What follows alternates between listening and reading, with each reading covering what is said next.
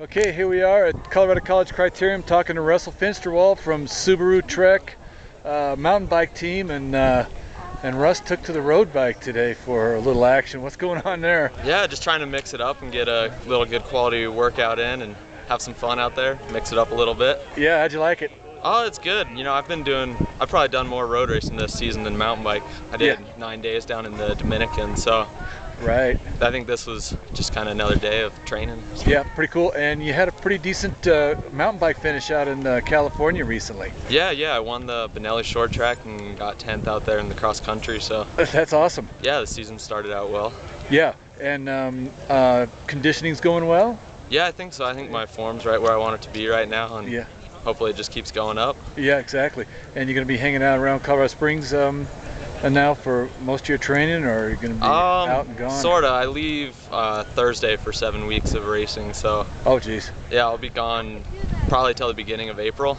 Okay. Or end of May, I guess. Yeah. And then come back and get ready for the Pro XCT here in town. Yeah. Okay. Cool. And what do you got? Where are you going to be off to now? Next weekend is Pan Am's down in Puebla, Mexico, and then from there we're going over to Belgium for the Hooflees World Cup. Okay. And then straight from there back over to Monterey for the Sea Otter Classic. Yeah. So, and then back over to Europe. Yeah. How do you like all the traveling? Oh, I like it a lot. You know, you get to see a lot of cool different places and race your bike in all kinds of cool different countries and all that good stuff. How many years is this now with you with Subaru-Trek? This will be my 3rd season. Yeah, exactly. What, do you got any goals for this year?